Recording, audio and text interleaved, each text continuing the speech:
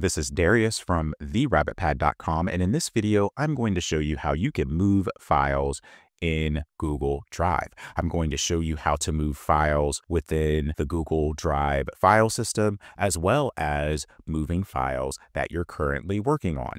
So I'm on the Google Drive home screen where I have all of my files and documents, and let's suppose I want to move this file to a different folder. One way you can do that is to click on the file and then drag it to your preferred location. So I dragged that file into a folder called Folder, and now it's there. You can also select multiple files by clicking and dragging, and then dragging them to the folder of your choice. Another way to move files is to right-click the file, click Organize, then select Move.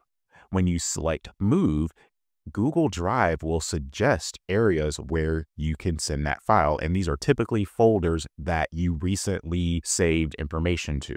So this account only has 2 folders, so that's why you only see 2 folders there. But if you have an account with multiple files and multiple folders, it's going to show you folders that you most likely previously saved information in recently.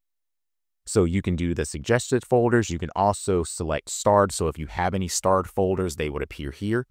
Or you can do this manually by selecting all locations, and then you can select My Drive and then select your desired folder from there.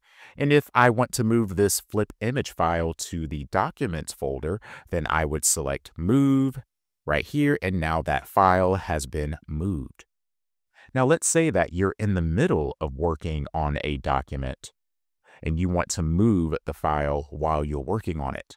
You can do that by selecting this folder icon with the arrow, and that will allow you to move that file, and you're going to see the same box that you saw on the previous screen. You can also move a file by selecting File from the menu, and then selecting Move, and again, you will get that same box where you can make your decision of where to move the file.